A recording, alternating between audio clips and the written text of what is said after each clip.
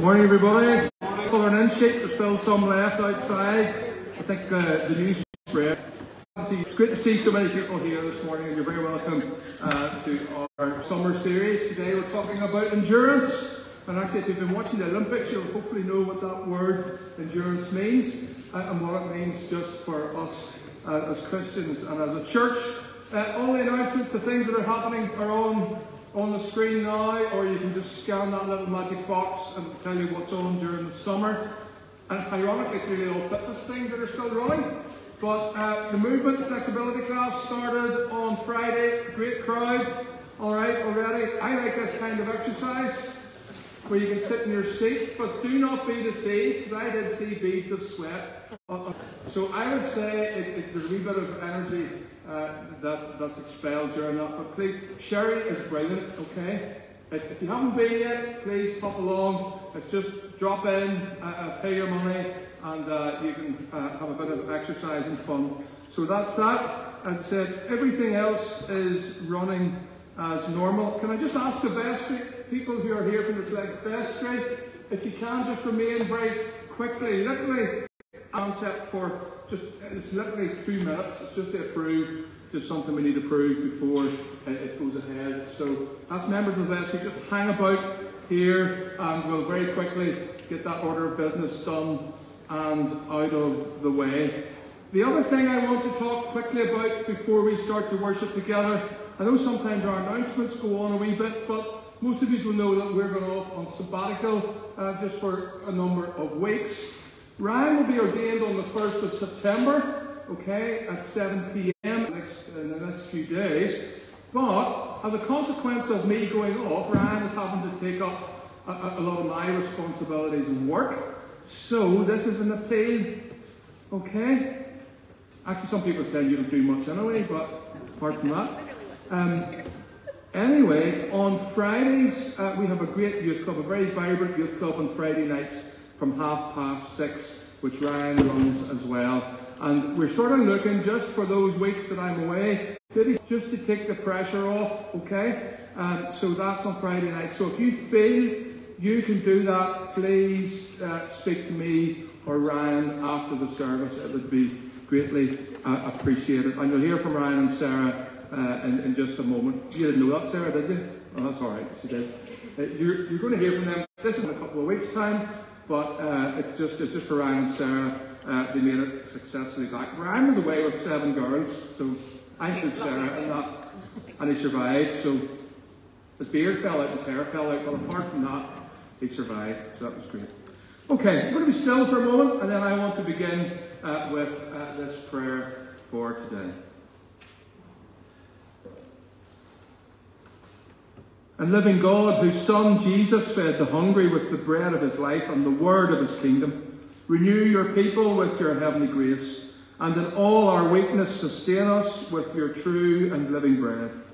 Jesus Christ our Lord, who lives and reigns with you in the unity of the Holy Spirit, one God, now and forever. Amen. We're going to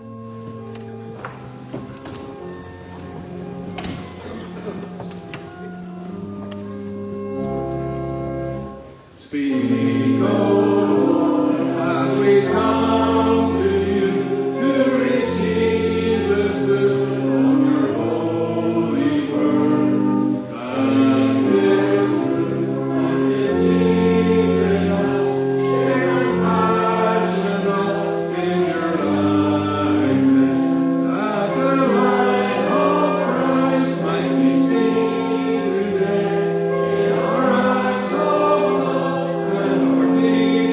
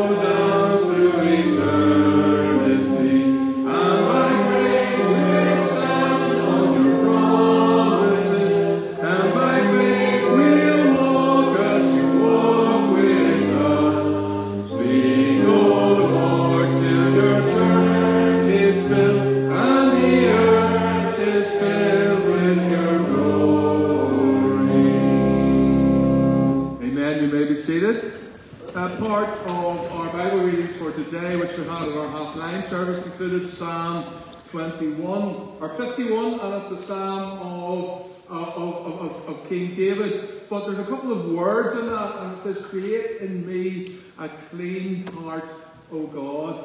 And really, it's a cry from our hearts to let God have complete control of our lives. And we do that every Sunday here in Ballylesson with a prayer. Sometimes the prayer changes, and we're going to do that now as we come to worship God, as we ask Him for forgiveness, perhaps for anything that we have done wrong. If you'd have heard me yesterday in the car when I tried to get to the Royal Hospital, what was said, and for what I wanted to do, but I had a collar on, so I had to be very careful. But anyway, it's just good just to think about who God is and what He can do for each one of us. And so we're going to take a moment of stillness and silence, and then we're going to pray these words together. And so we pray, most merciful God, Father of our Lord Jesus Christ, we confess that we have sinned in thought, word, and deed. We have not loved you with our whole heart. We have not loved our neighbours as our being. Help us to amend what we are and direct what we shall be, that we may do justly, love mercy, and walk humbly with you, our God. Amen. And Almighty God, who forgives all who truly repent, have mercy on us, pardon and deliver us from all our sins, confirm and strengthen us in all goodness, and keep us in life everlasting. Theme is endurance. Anybody remember what last week's theme was? Began with an N. Had to do with sustenance and being fed. Was anybody here last week? Nourishment. Okay, so we talked about nourishment last week, and this week we are going to talk about endurance. And on that theme, I'm going to ask Ryan. Ryan and Sarah have done a great job at putting out. Well, Sarah, you've done a great job at putting. And Ryan did a couple as well. That's good. So, let me come. And some of the girls are here this morning as well. But you did a little great thing on WhatsApp, and you asked the girls to put it out. And we're going to ask the girls in a couple of weeks' time to bad and what was encouraging. That's a lovely picture. Yeah, so we returned from Hungary a week ago. We had a really good time. I'm still recovering, both from the food and the amount of food that we ate, from the long days with 7 girls. I am still recovering from this. From the beginning, we had talked about, and if you don't know, this is a piece, the getting to go and do. The trip started back in February when we would meet as a team every Sunday and gather over a meal. And from the beginning, we had this sort of thing that we talk about: love God, love neighbour. And so for me, the high of this experience was being able to go and visit with our neighbour in a tangible way. And to actually have that reciprocated back, the hospitality that we received from them was an incredible high for me. And I know that's something that's going to sit with me for a long time, the idea of loving God and loving neighbour through hospitality. So that's my high, and then I'll give to Sarah. And you can be yours, and then we'll talk about something from you. Okay. I don't remember what I even wrote yesterday, but I think my overall time with the girls, I loved watching them serve each other and serving the youth that they were working with. I loved getting together with them every night and hearing about what their high was for the day, what their low was for the day. We would go off on a tangent because somebody would be silly. Those were really my favorite moments, just getting to spend with them and hearing about how they were growing and then getting to see how they were growing. We talked a lot about nonverbal communication because none of us spoke Hungarian, so it was really important that we were smiling and paying attention and nodding and trying to participate. So it was really neat to see them progress throughout the week just with that even. So loved it. Brilliant. Would you do it again? Yep. Yeah, excellent. So maybe next year we'll have some more people wanting to go on. Yeah, indeed. instance, established a good partnership and relationship with our hosts and with what they're doing. And so the possibility to continue that with our young people and as a church to be involved and to be partnered is a strong possibility moving forward. So listen, we will have an Exodus morning where the girls will come and we will have a chat through some more that we were there doing and how that fits into a bigger framework. But we wanted to just say thank you for your support. We had 60 folks following the WhatsApp page that we had set up with pictures and updates every day, and we could tell that we were loved on and supported from here. And so thank you to you all for that and that support. And we will then have a thing in a few weeks where we talk more in depth about the trip. Brilliant. Okay, so if you want to know any more, speak to Ryan and Sarah. And young Sarah's here somewhere this morning too, and so is Grace. You look forward to speaking to people afterwards, aren't you? Over the tea and coffees? Brilliant. Ask them about Frankfurters. Frankfurters? Oh, very good. Ryan's going to just read to us now from God's Word. Do you want me to tell confirmation? So confirmation is coming up around about sort of middle of September. We're going to start confirmation classes, but it might be twofold because confirmation is really for our teenagers, for those who want to explore more about their faith, and then they do a series of studies and Bible studies, and then the bishop comes and confirms them, and the bishop's coming in November. And perhaps you're wanting to know what this is about, or you're curious. You're very welcome as well, because there are actually more and more adults being confirmed now in the Church of Ireland. And if you want to know really, I suppose, in a nutshell, it's like a testimony. It's like you standing up in front of the church, and that's what it is. So if you want to be part of that, again, speak to Ryan or myself. Our Bible reading this morning is from the Gospel of John, chapter 6, beginning at verse 24. Once the crowd realized that neither Jesus nor Capernaum in search of Jesus. When they found him on the other side of the lake, they asked him, "Rabbi, when did you get here?" And Jesus answered, "Very truly I tell you, you're looking for me, not because you saw the signs I performed, but because you ate the loaves and had your fill. Food that endures to eternal life, which the Son of Man will give you. For on him God the Father has placed his seal of approval, to do the works of God that he requires." Jesus answered, "The work of God is this, to believe in the one he has sent." So they asked him, "What sign then will you give, that we may see it and believe you? What will you do?" He gave them bread from heaven to eat. Jesus said to them, "Very truly I tell you, it is not Moses who has given you the bread from heaven, but it is my Father who gives you the true bread from heaven. For the bread of God is the bread that comes down from heaven and gives life to the world."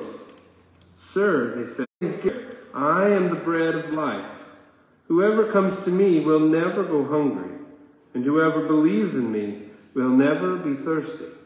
This is the word of the Lord. Thanks be to God. Thank you, Ryan, for bringing us God's word. Just before we stand together to sing Cornerstone, that's going to be our offer to him. Just to remind people as well that some of you will remember Sheridan Hillis used to worship with us here just before COVID probably, and he would have been back a few times afterwards before moving to Spain. So sadly Sheridan passed away last week in Spain, and there will be a service of Thanksgiving here tomorrow at 3:30. So the family have asked that the church are very welcome to join with them and join with them afterwards for some refreshments. So that's Sheridan's service will be. Stand now and receive your tithes and offerings as we worship God by singing Christ Alone, Cornerstone. Will you please stand?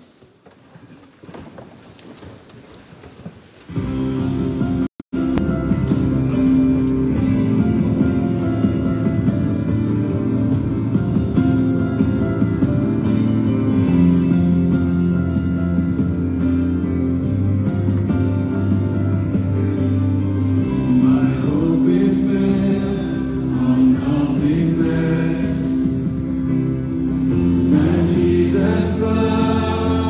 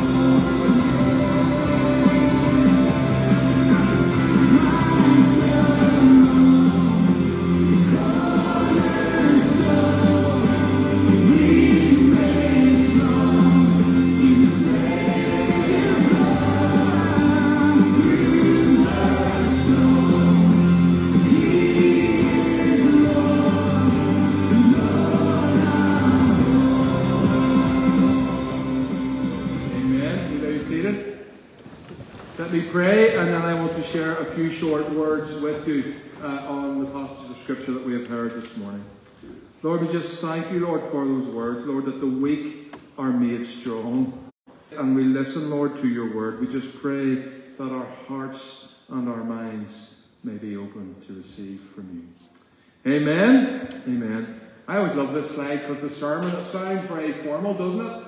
This is where everybody gets their sweets out on the passages of Scripture that you have heard. And I've really thought about today as being endurance. I've loved the Olympics. Has everybody watched some of the Olympics, apart from the opening ceremony? No? Here in our house, Olympics. Alright? And I know some of you have been. Some of you have even appeared in the Irish News. There are other more unionist papers available, if you're twitching. But Irish Times, I'm sorry, Irish Times, that's even worse, wasn't it? But the Irish Times, alright? But anyway, it's been a wonderful thing to watch. And do you think somebody like me could do the 100 metres? No. Slowly. I could, yes, slowly. But I would have to train an awful lot. When somebody used to say to me about the 100 metres, I used to think it was a 100 metre range we were going to, which was a fantastic place to be. But anyway, I couldn't do it because I would need to train. I would need to eat, and probably about a quarter of the age would help. Alright? But to train for something like that is so important. And did anybody watch? I think I could beat Rhys McClanahan any day. See spinning around on a horse, that'd be fine. Who's the last time I was on a horse that broke my ankle, but still. But not a pummel horse. Anybody see Rhys performing last night? Yes. Good Newton Ards guy. Regent went to Regent, so other schools are also available, maybe just not as good. But anyway, it was great celebration because all that training, all that physical pain and discomfort paid off when they received their medals, when they received their awards. And that whole word, endurance, it means the ability to withstand hardship or adversity, especially the ability to sustain a prolonged, stressful effort. Here's the thing about that title. Some of us endure church. And when I use that term endure, I mean it's a negative side of it. Some of us go through endurance with church. We go week in, week out. We don't really want to be there. We hope it's going to get better. But we stay and we stay and we stay and we stay in the hope that something will change. And I'm not just chatting about a church, this church. I'm chatting about the universal church. Because we can see we saw all those disturbances over these past few days. And I was actually encouraged when churches got together and they came out with a statement that talked about accepting people for who they are, accepting people who are slightly different than us, but realizing that God's love is for everybody. And we as Christians are called to share that love. We are called to endure the things of this earth in a good way so that we might build the kingdom of God. And in this passage of Scripture that was read to us, we see that Jesus hints at what will build us up, that what will help us to endure the bread of life, to endure life that leads to eternal life. And that's by feeding on who God really is. Now, if you look at me, you know I like a good feed. Alright? I love a good meal and good food. But what happens when you go to somewhere, just in case they think we're talking about their curry, but anyway, when you go somewhere and the food's shocking, do you go back? No. Depends who's paid the bill, of course. Do you whinge and girn about it? Of course you do. You probably don't whinge and girn to the people who've made it, or if you're really brave, you will. But when you get a bad meal, you're not happy. And I always like to think, as clergy and as ministers and as pastors, We are really, Ryan talked about liking puns this morning about being hungry and all that sort of stuff. But we of God's Word. We are to bring you God's Word in a way that sustains you, and that it refreshes you, and that it builds you up. And if we're not doing it, you should call us out. Don't be leaving us out after this service. But we are called to build you up. Now, Jesus had just fed the 5,000. He'd went back across the lake to Capernaum. But that's where Peter's house was. That's where some of the other disciples lived. It's where they used to fish and where they would have settled. And probably he went back to Peter's house. And Peter's mother-in-law, if you ever remember, they were worried when she wasn't well because they wouldn't have got a good feed from her. But they all went back there and the people followed them. And how did you get here? And Jesus says, you want a sign simply because I performed a miracle and because I fed you. But Jesus had spoke to these people and they asked him a question. And listen to the question that they asked in Scriptures. He said, when Jesus said that you seek a sign, you look at Moses and you seek a sign. You see what the people have done and you seek a sign. But they asked him, what must we do that the work of God requires? That is a question. That's a question for each one of us. Our young people, those of you who like to evangelize, what must we do that God requires? And Jesus says the work of God is that he has sent. And then they asked him, what sign will you give us? Us human beings are fickle creatures, aren't we? We always want a sign. We always want to be entertained. We always want something that is going to direct us in the right way. And Jesus says, they said to him, and he gave them bread from heaven. Jesus said to them that I am the bread of life. So we all want the sign. Who's doing their theory test at the minute or studying? Grace? Do you know what that sign is? Does anybody here know what that sign is? One way.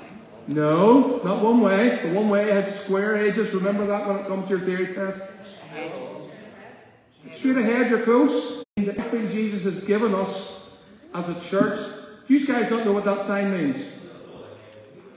I don't know what you can only go one. It means you've got a head only. It means you can only go straight ahead. No, it's not one way. Oh, here we go. Anybody here work for the DOE? So, if you come to, I can't believe I'm having to explain this in church. If you come to a street and there's an ahead only sign, it means you can only go that direction. It's not a one-way street. No, a one-way street is something different. It's not really. But when you come to those... Rosemary. That is just a head only. Yes, Rosemary said it's ahead only. Argue with her afterwards. Is it one way that way? It's one way that way, that's it.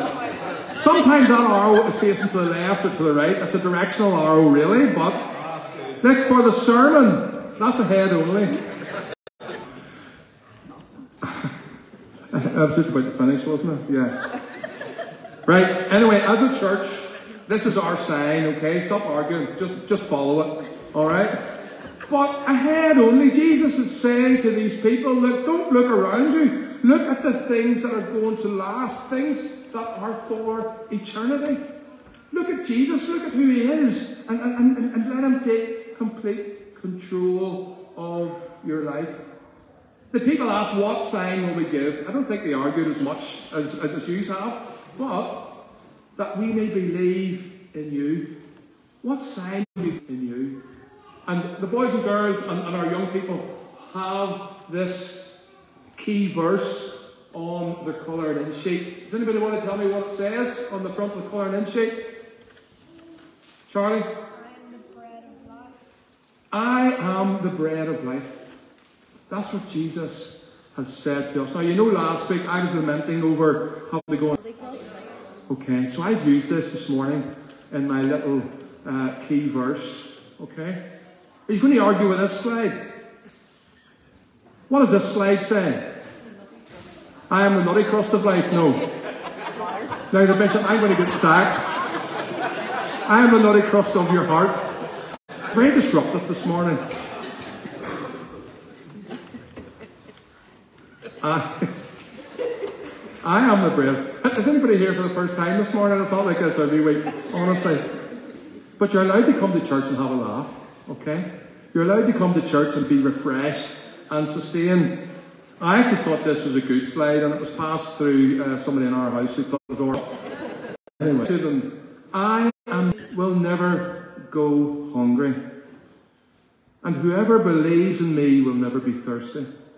You see, there's a spiritual around to somebody's house for dinner at 6:30, and I said to Rosie, could we not ring them and go round early because I'm starving? Because you know how it is, when you go without food, or when, like me, because you're supposed to be on a diet and you think about food all the time, you get hungry very easily. I know you've been hungry, pardon the pun, Ryan, but you can get hungry very easily. And spiritually, from God, you will get hungry. You will be malnourished, will falter. But here in Ballylesson this morning, you are being offered the bread of life. Whoever comes to me will never go hungry, and whoever believes in me will never be thirsty. Having Jesus in our life gives us endurance, gives us the ability to stand up to the world around us, gives us the ability to continue whenever everything around us seems to be caving in. It gives us the ability to live life, and to live life to the full. We go back to that question this morning. What sign do you need from God? You get distracted. What? That Jesus wants you to go ahead, straight ahead with Him. He wants His church to go straight ahead with Him.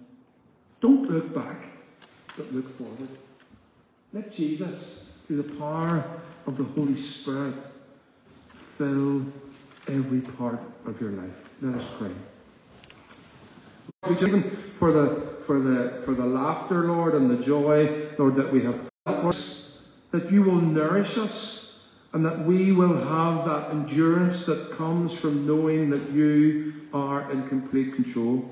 Sometimes, Lord, we are facing Lord, situations, Lord, where we're just completely bewildered by it, Lord. We don't understand why these things are happening, Lord. But we must trust in you. Lord, you are the bread of life.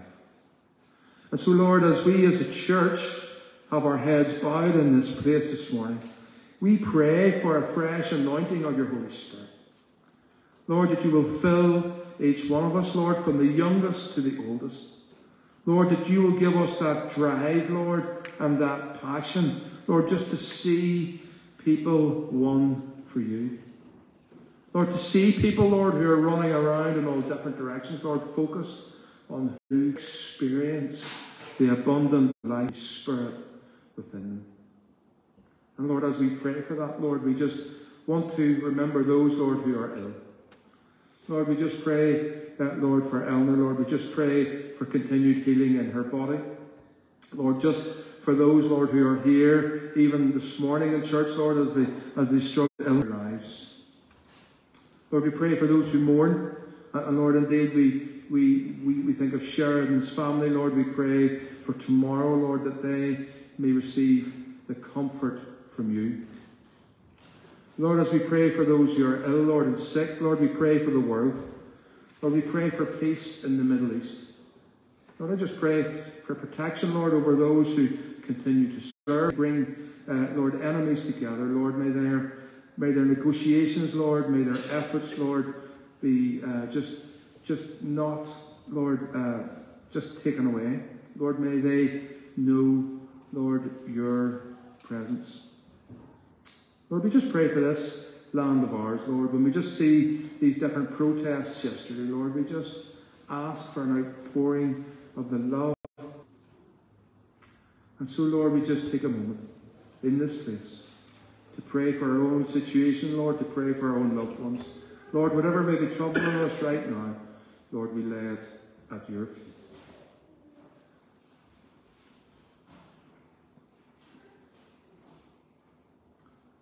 Lord, in your mercy, in the week ahead, you will bless us. That you will give us the opportunities, Lord, to share that love that you have poured into our hearts with those around us. And so we sum up all our prayers in those beautiful words that you have taught us as we say together, Our Father. Our Father, who art in heaven, hallowed be thy name. Thy kingdom come, thy will be done on earth as it is in heaven. Give us this day our daily bread, and forgive us our trespasses, as we forgive those who trespass against us. And lead us not into temptation, but us from evil, forever and ever. Amen. Amen. And just a moment, we're going to stand and sing Be Thou My Vision. It's a wonderful hymn to close with, as we just close with this lovely hymn, Be Thou My Vision.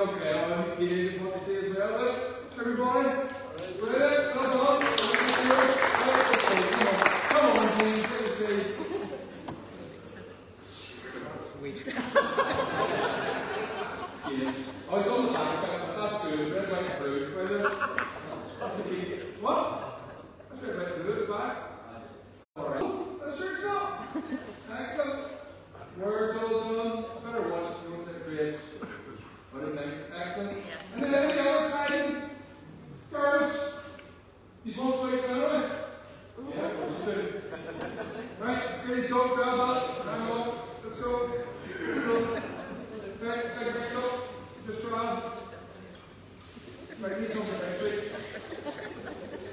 People say that. All right, give us a line.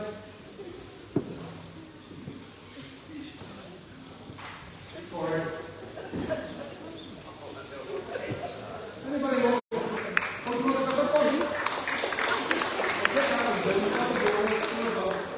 Alright, everybody on the page, let's go. Over the window. Everybody on the page. So may the blessing of God Almighty, the Father, the Son, and the Holy Spirit be with you all this day and forevermore. Amen. I'm going to ask Ryan to open the door and take the ministry just quickly to meet here, and then we can do that quick order of business. So Ryan, thank you.